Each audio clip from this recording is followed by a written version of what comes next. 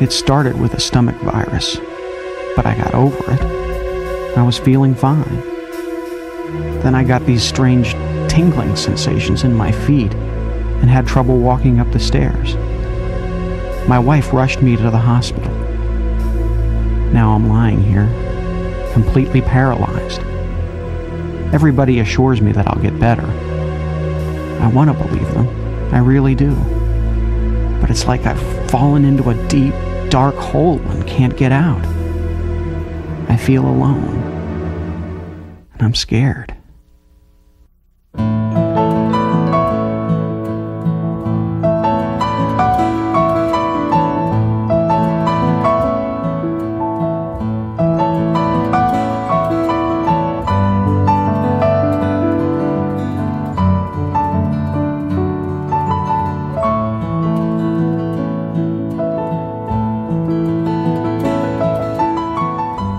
You are about to learn about a fascinating, paralyzing disorder of the nervous system from which, fortunately, most people get better.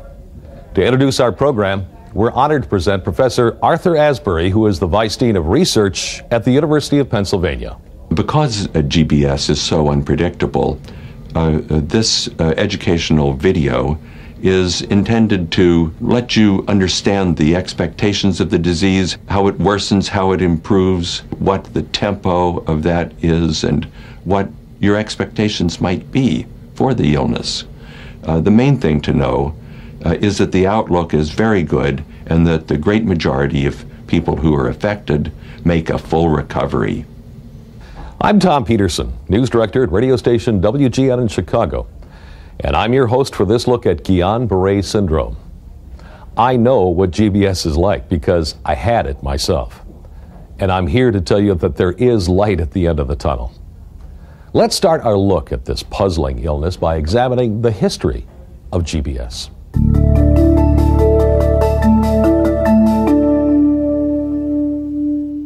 In 1859, Dr. Jean Landry described an unusual paralytic condition that ascended, meaning that it started at the feet and worked its way up the bodies of the people it afflicted.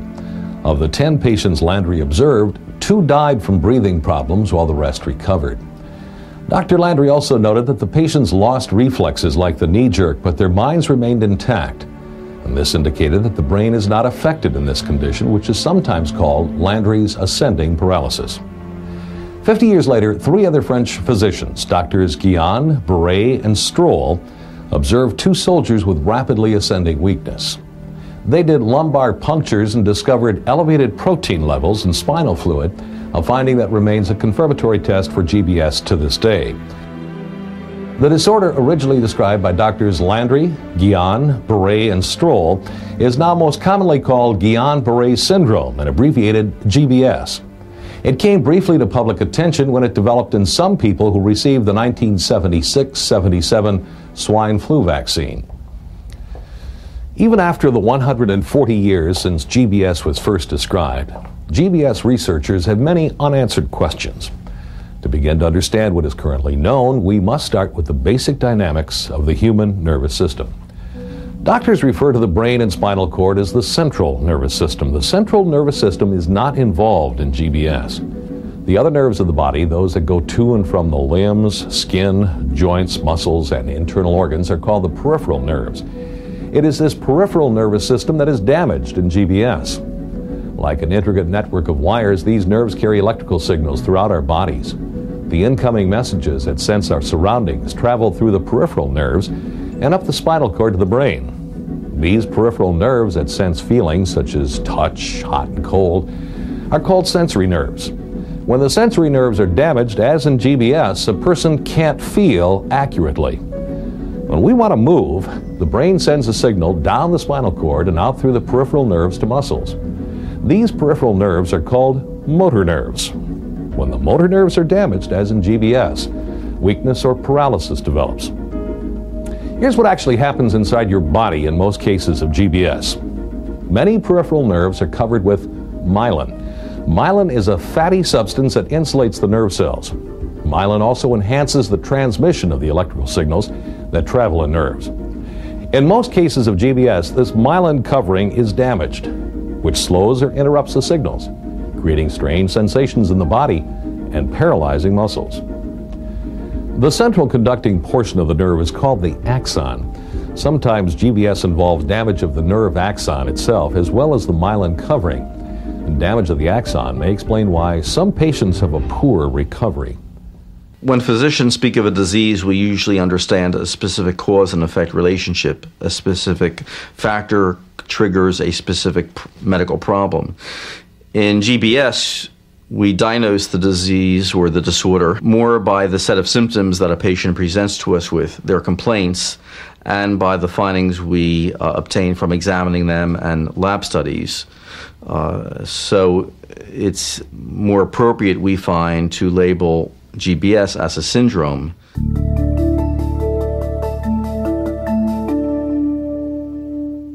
What are the symptoms of GBS? Typically, a patient will see their family doctor because of a new sense of weakness that keeps getting worse, such as a clumsy walk or difficulty with climbing stairs. I don't know, doctor. My legs feel like they weigh a ton. I'm having trouble sleeping. I haven't slept in a couple days. It's difficult for you to even stand erect? Usually this weakness starts in the feet and legs and moves up the body. Do you feel this? A little bit. A little bit more than down below? Squeeze my hands. This weakness is often accompanied by abnormal sensations such as numbness or tingling of the fingers or toes. Sometimes these strange sensations arrive even before the weakness. About 50% of patients have a history of a recent infection, such as a sore throat or diarrhea, before their GBS develops. Besides infections, GBS can also develop after such diverse events as surgery or an immunization. If the patient is seen very early in their illness, perhaps because they have concern about some new abnormal sensations, but they haven't yet developed the more obvious symptoms of weakness, the doctor may have difficulty making an accurate diagnosis. Real deep. On examination, the doctor will usually find diminished or absent reflexes such as the knee jerk. These findings are usually enough to raise the strong possibility of GBS, and the patient is often referred to a neurologist to confirm the diagnosis. The patient with suspected GBS may rapidly deteriorate with difficulty breathing and fluctuations in vital signs such as blood pressure and heart rate. To watch for these potential complications, most patients with suspected GBS are hospitalized and placed in an intensive care unit for close observation. When GBS patients are hospitalized, they undergo additional tests. A live spinal tap usually reveals elevated fluid protein without increase of the cell count. A special electrical activity test called nerve conduction velocity electromyography, or NCV-EMG, is obtained. In GBS patients, this test shows abnormal conduction of nerve electrical impulses. Additional studies may also be ordered to rule out other disorders and confirm the diagnosis of GBS. GBS is an equal opportunity disorder and can strike anyone at any age, adults, children, males and females, all races, and even during pregnancy. Before we discuss the care of the GBS patient, let's turn our attention briefly to what is going on in the body, the underlying nerve damage and its possible causes. The underlying problem in GBS is nerve damage. The damage is generally accepted as being caused by inflammation, by the patient's own immune system. To understand GBS better, let's look at the body's immune system. The purpose of the immune system is to protect the body from infecting organisms such as bacteria and viruses by recognizing and attacking them. The body recognizes these invading bugs by their chemical composition. The immune system of an infected person trains antibodies to recognize certain chemicals in an invading bug's outer coating. The antibodies then attack the bugs that have those chemicals in their outer wall. In this way, the immune system attacks the bacteria to protect the person, but in some GBS patients, something seems to go wrong. It seems that in GBS, the patient's immune system attacks not only the infecting bug, but also accidentally the patient's peripheral nerves. One theory for why nerves get accidentally damaged is that they contain some of the same chemicals that are found in the bacteria. This explanation is appropriately called the molecular mimicry innocent bystander theory. Many complex factors are involved in the workings of the immune system, As our knowledge of these factors deepens, our overall understanding of GBS will improve.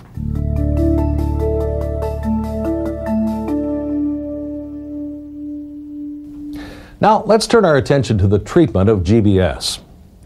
Once a diagnosis of GBS is made, doctors and patients face several issues. How sick will the patient get? For how long? And what treatments are available? Well, it's difficult to predict how long a patient will be sick. In general, younger patients tend to do better, and those patients who receive certain treatments also recover faster.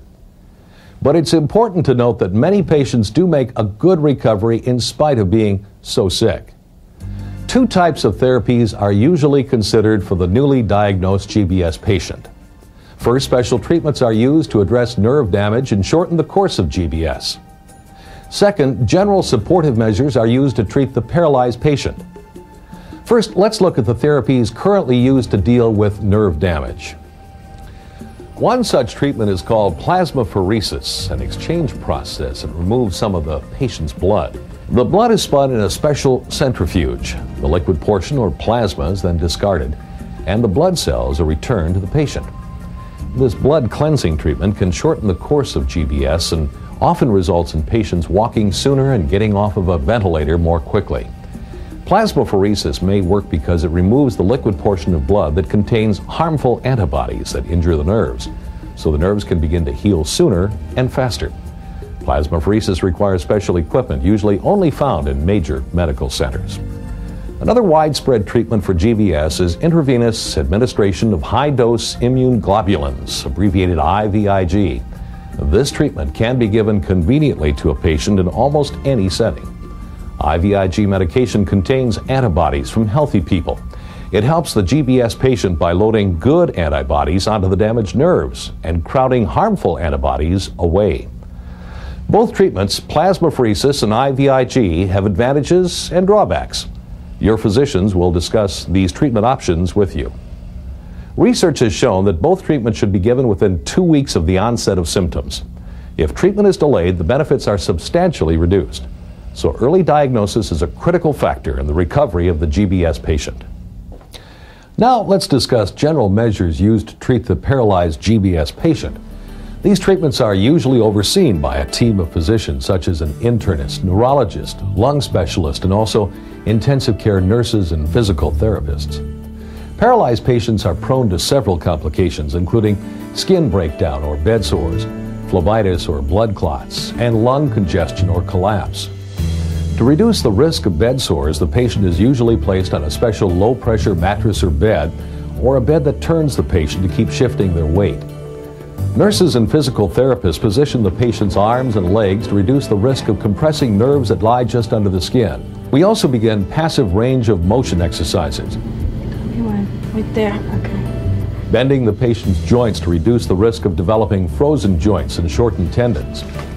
To prevent foot drop, devices such as high-top sneakers, bunny boots, or similar devices are placed on the feet to keep the feet from falling down. Paralyzed patients are at risk to develop phlebitis or blood clots in leg veins.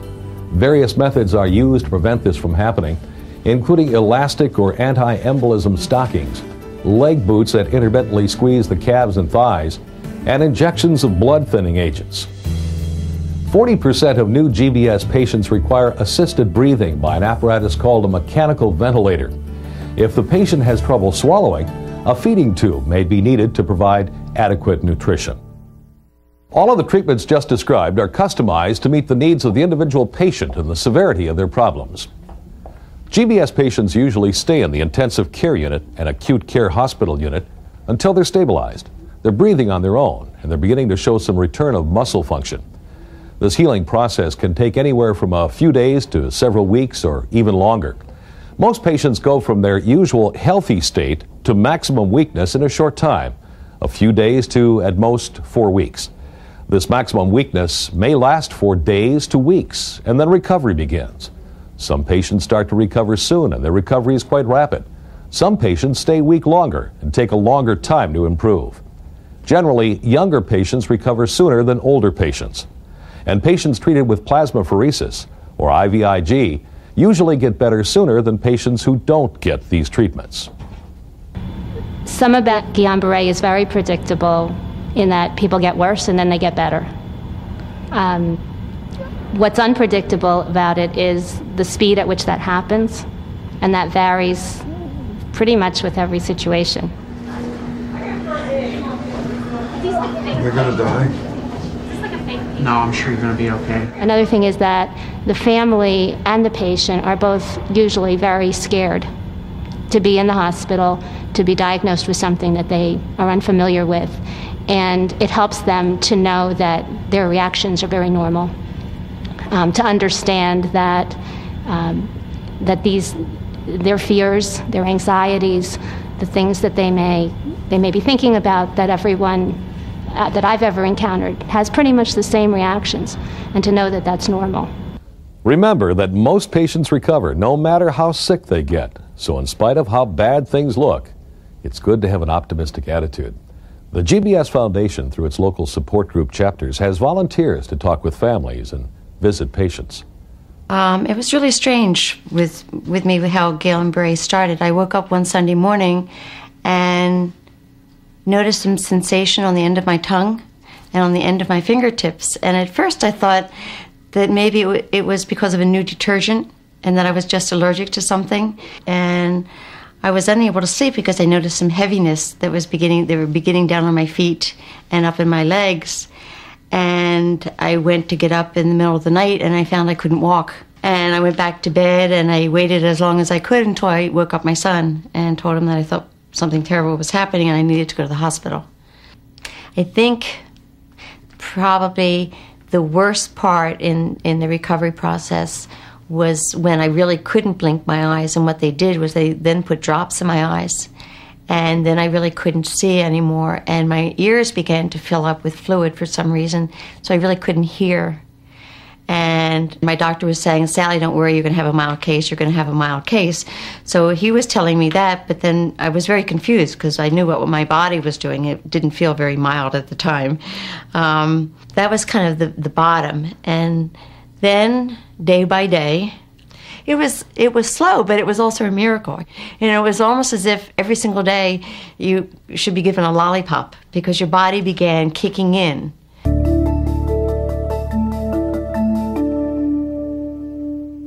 Once the patient has stabilized and is showing some improvement, rehabilitation activities are increased.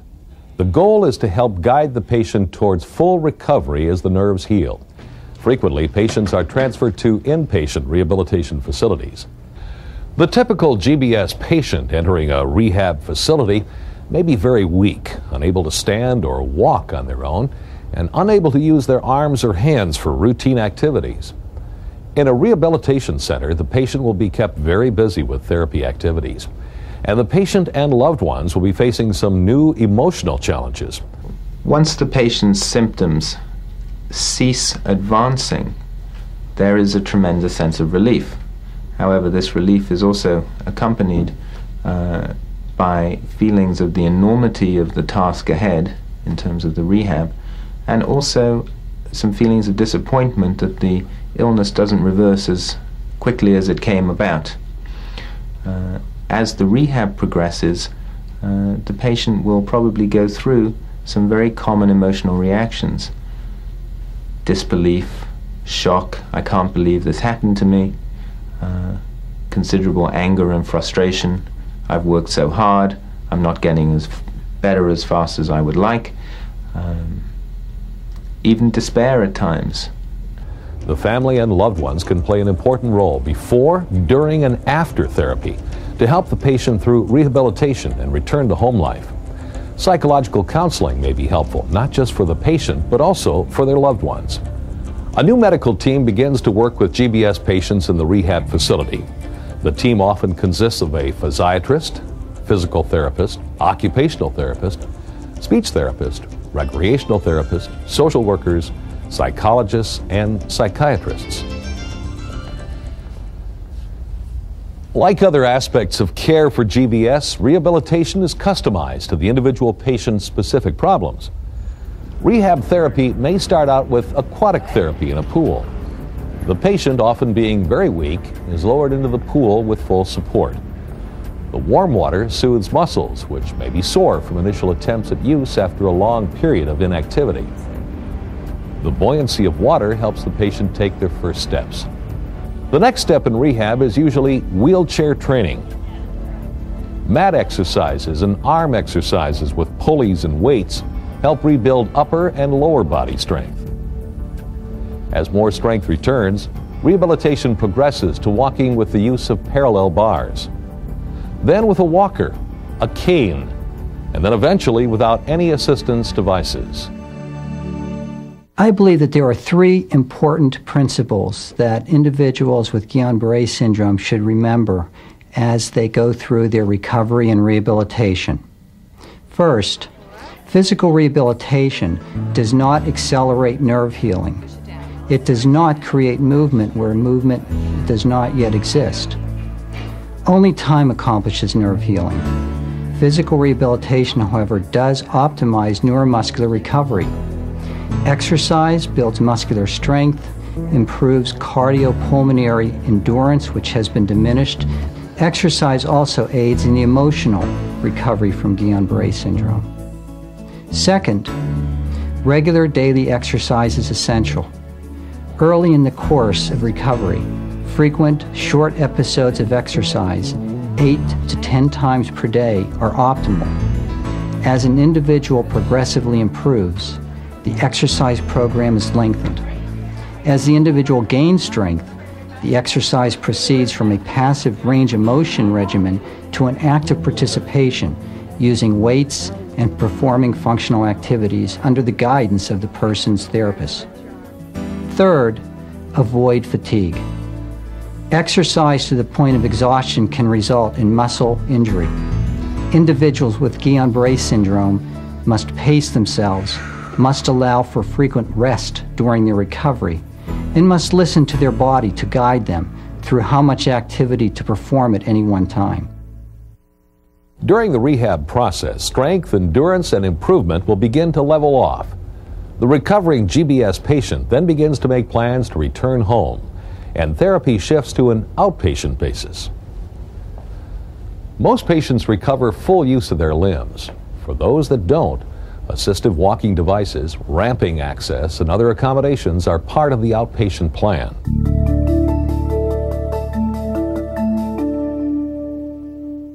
The recovery from Guillain-Barré can take anywhere from days to weeks to months, even longer.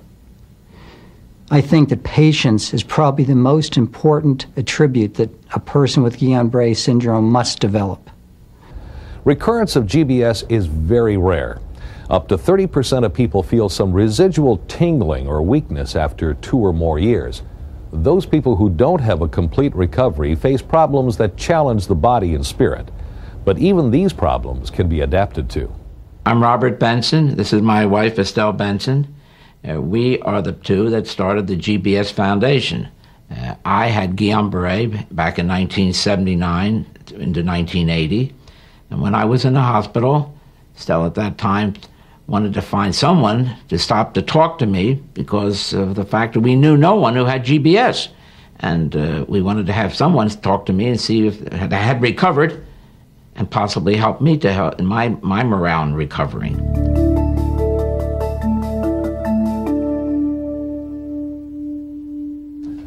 The focus of contemporary Guillain-Barré syndrome research is on finding new treatments and refining existing ones.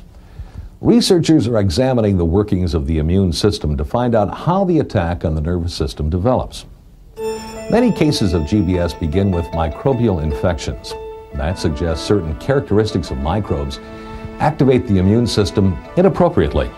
We're making progress in understanding how GBS develops and how the immune system interacts with triggering factors to damage nerves. Hopefully, research will ultimately enable us to treat patients more effectively.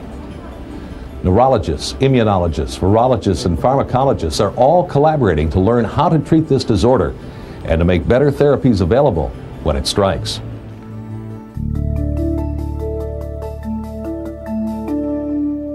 Even though the GBS community is spread across the world, excellent resources are available to assist GBS sufferers and the people who care for them. The first line of support is the medical and rehabilitation services available through your medical center. We are proud to have an extraordinary medical advisory board who are the experts in the field of Guillain-Barré syndrome, some of whom have had Guillain-Barré syndrome. So it's interesting, they come from both sides of the fence. Several years ago, I was doing my own thing, practicing medicine, and suddenly out of the blue realized I had some numbness and tingling in my fingers and rather brushed it off. And the next day I noticed I had difficulty walking upstairs, and then I developed numbness and tingling in my gums, and I knew by then that this probably had to be Guillain-Barré syndrome. And then I was hospitalized and in an intensive care unit, and then to a rehab hospital where I learned to walk again. When I was sick with GBS, I was scared. I didn't know what my recovery would be. One of the challenges and frustrations with GBS is its unpredictability. But I think it's important to emphasize to patients and their families a degree of cautious optimism. Be patient, realize that most people have a good outcome. Easily, the majority of people have a either full or nearly full recovery. When Bob was in intensive care for so many weeks, I vowed that we would do something about it. And it was only in the first year of his recovery, we assembled 8 people in our home. And from there, it has flourished into an international organization. The main thrust of a foundation such as ours is for support. Well, we visit the patients in the hospital. We send them literature. We have our own support groups that meet periodically. And basically the idea is to try to get as much information to the patient and their family until they'll understand what GBS is all about. In addition to our regular chapters, we have sub-chapters which address special needs of the Guillain-Barré syndrome, such as children with Guillain-Barré, infants with Guillain-Barré, pregnant ladies, CIDP, where it is a chronic form of Guillain-Barré, the Miller-Fisher variant. So we try to address all the phases of Guillain-Barré syndrome and address the needs of the patients. After a Guillain-Barré syndrome support group meeting, people leave like a family because there's a certain commonality that they share that nobody else can share. And people walk away feeling much more inspired, much more hopeful. They have wonderful role models where they can see, yes, indeed, recovery does occur. You may write or call the foundation at these numbers or email us at this internet address. Guillain-Barré syndrome even has its own chronicle. No Laughing Matter is an autobiographical recounting by Joseph Heller, the author of Catch-22, of his recovery from Guillain-Barré syndrome. Joseph Heller, along with screen actors Rachel Levin and Andy Griffith, have recovered from GBS and are honorary members of the GBS Foundation Board. It's hard because you learn to live with things, and so you kind of accept that this is the way, some people wear glasses all the time and they don't really think about wearing glasses. That's just part of them. That's sort of how it's become with me. Guillain-Barré syndrome plunges its sufferers into a debilitating, frightening ordeal from which they must struggle to emerge. But with early diagnosis, proper care, and rehabilitation, the prognosis for GBS patients is bright. I'm Tom Peterson, and I'm a graduate of the GBS School of Hard Knocks. Just remember, if you have GBS, or if you have a friend or a loved one who has GBS, there is light at the end of the tunnel. So be patient and don't lose hope.